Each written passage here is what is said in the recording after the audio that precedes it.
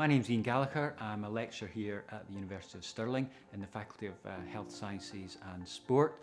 My research interest really centres around the effect of disease on muscle, and that includes metabolic disease, type 2 diabetes, and also a particular interest in the effects of chronic diseases on muscle wasting, things like cancer, cachexia, cardiac disease and lung disease. I do quite a lot of work on high throughput transcriptomics. I use microarrays for that, although I have done some rna-seq analysis as well.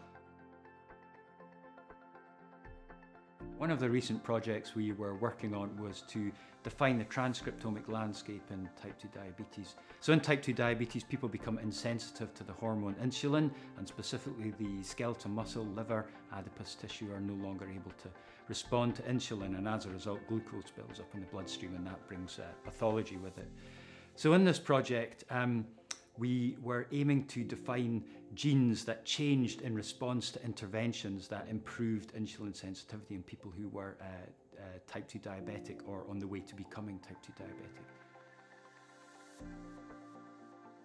diabetic. For us, the depth of information you can get from the HTA and now the Clarium-D microarrays is comparable to RNA sequencing, but you'd have to spend a lot more money to get the same amount of information from RNA sequencing. We had done some previous work on type 2 diabetes using the old HGU 133+2 arrays, and we'd actually found that in people who were type 2 diabetic versus normal people, we couldn't actually see much difference in the gene expression in muscle.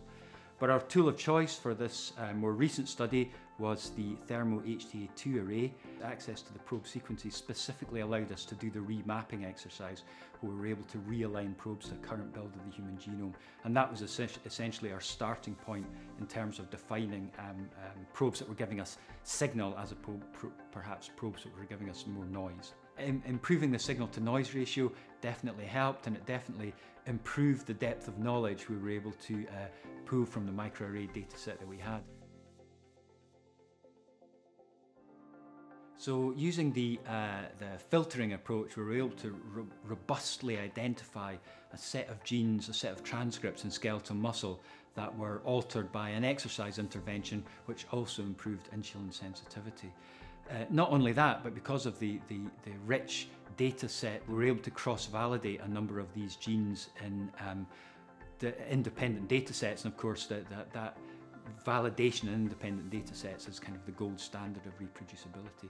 So this work was published during the summer in Nucleic Acids Research, a coding and non-coding perspective on the genomics of human metabolic disease. And as you can tell from the title, we weren't just able to identify coding genes and transcripts that changed with exercise intervention and mapped with improved insulin sensitivity, but we also identified a number of non-coding genes as well, which is important and becoming increasingly important in the study of many diseases.